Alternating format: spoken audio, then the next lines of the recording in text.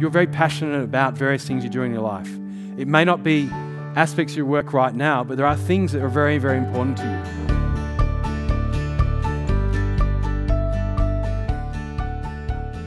And the aim of these leadership development programs is really to think about how we connect with people's values, what's important for people, what's significant in their lives, but also, by doing so, how we build engagement and confidence in people's work. So I'm here to debunk that role model and say that leadership should be many different forms. It's not the stereotypical Anglo-Saxon male, and actually a first place to start in respecting diversity of leadership is to start asking some different questions. And I had someone who I later look back was a very influential mentor for me.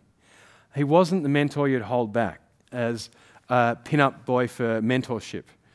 And each of us, through the next 4 years, if you stayed with that team, he took you apart and he invested time in you.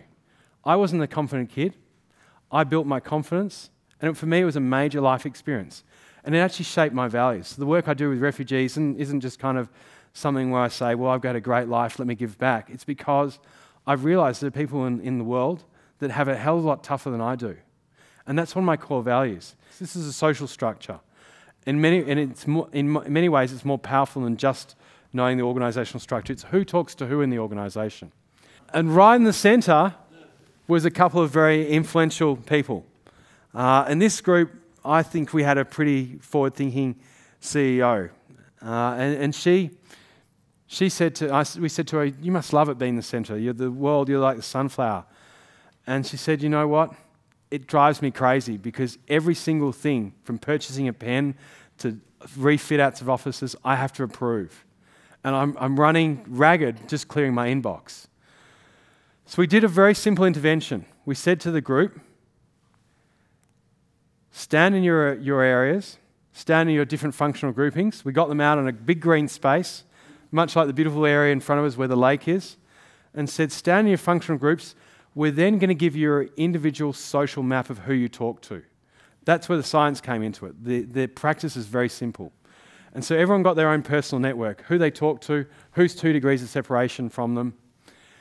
We then said, we want you to do something. We want you to add people who you don't speak to, who aren't in your own social group regularly, but you'd like to talk to. We wanted you to do that to help you do your job and help give you a broader perspective of the organisation. People were starting to talk outside their areas, and those support structures weren't just relying on senior leaders. It was people out of your area. And let's face it, if someone comes up to you, while we can't change the behaviour of individual managers, we can change the average social structure. And actually say, how do you build a reservoir of talent to look at the networks amongst your peer leadership groups?